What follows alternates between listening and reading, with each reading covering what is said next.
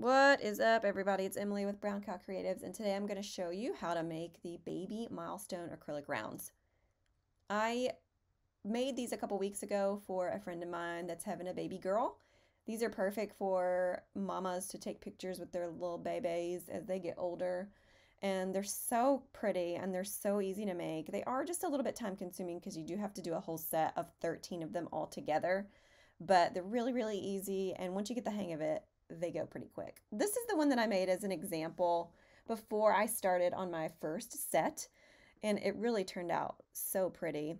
This one is just acrylic paint on the back side, and I had to do several coats of acrylic paint, and then I just used permanent vinyl for the white, and then the gold shimmer is just a permanent gold vinyl that I got from Hobby Lobby. It is not Cricut brand, it is the Paper Studio brand, and it turned out really, really cute. So I'm really happy with the results. They just look so professional. They're shiny and they're so pretty. I love them. So the first thing that you're obviously going to need is the acrylic rounds. You can get them on Amazon. This is the design that I used for today's project, and my friend is having a little boy, so I wanted to kind of do one that was a little more boy-friendly. It's kind of a boho kind of feel to it. The acrylic rounds are, again, from Amazon. You can get them in a pack of 36 for, I think, less than $10. They come with a protective coating on both sides, and to get started, you're going to want to peel the protective coating off of one side, keeping it on the back. And then what you're going to do is just paint. Today we are going to be using a chalk paint that I got from Hobby Lobby. And I'm going to show you how I set up my workstation for that. So the first thing, again, you want to do is peel this off. I used my little weeder tool, and then I just peeled that protective coating off. And then I'm going to take my little cup here. This is my little stand that I made for painting. It's just a solo cup with packing tape on it. I know it's a little pathetic looking, but it works and it's cheap. So there you go. So all you do is just stick your round right on the top there, and then you can take your paint and paint right over it. The trick to getting these, I got a lot of questions about how'd you get it, how'd you get the paint so smooth? Well, the only real trick is that you've got to use the right brush. So this one I used acrylic paint and it turned out fine, but I did have to do 2 or 3 coats on it. But the brush, I think, is really the key. You're going to want to use a sponge brush and not a bristle brush. The bristle brush kind of spreads the paint around on the acrylic, and it just didn't look right. I practiced with both kinds, and I really like the look of the sponge brush much better. So what you're going to do is get your paint. I used just a regular chalk paint today from Hobby Lobby. It is the Folk Art brand. It's Spanish Moss is the color, which I absolutely love. Look at that color. It's just so pretty. I love it. I think it's just perfect. Green is my absolute favorite color. So what I'm going to do is speed this video up as I'm painting this. And once we're finished, we're going to let it dry. I'm going to seal it with a clear acrylic coat. It's a spray. I'll show it to you in just a bit. And we're going to get the design placed on the back. So I will speed this up and I will be right back.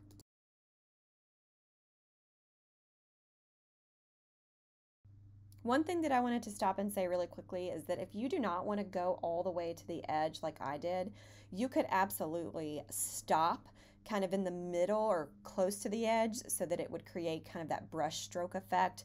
I've seen some really cute ones done that way. I have not done a set like that yet, but you definitely could. You just have to kind of play with it.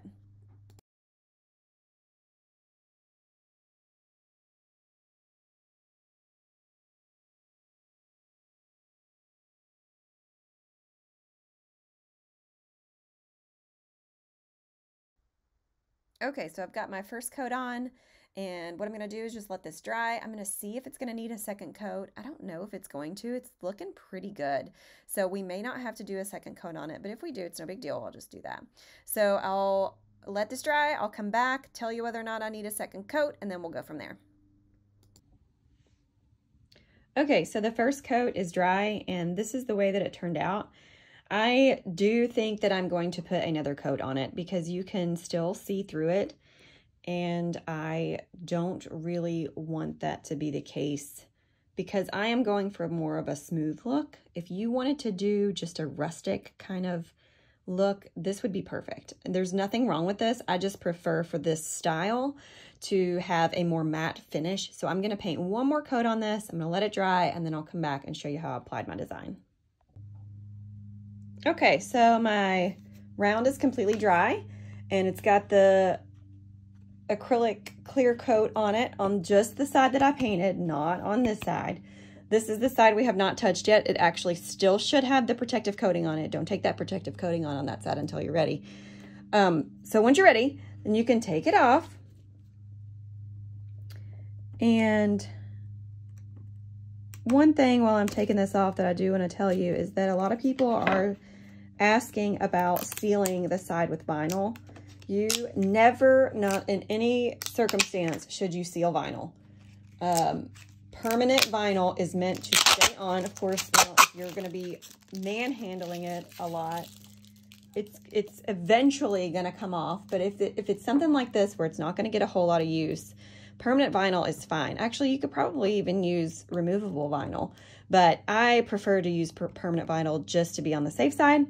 So I've got the protective coating off, and it looks so good. The second coat was definitely needed, but guys, this only took, I did use my heat gun to speed up the process a little bit, and it only took like 5 minutes to dry. So this chalk paint is the way to go. Not that the acrylic paint took longer to dry, but it's just that the acrylic paint, I needed like 2 or 3 coats to make it look as good as this looks. So I love this chalk paint. So I think I'm going to keep this in the back of my mind. So, all right, now I'm on the side that does not have the paint on it. This is the side that has nothing on it. The protective coating is removed. And now I've got my design.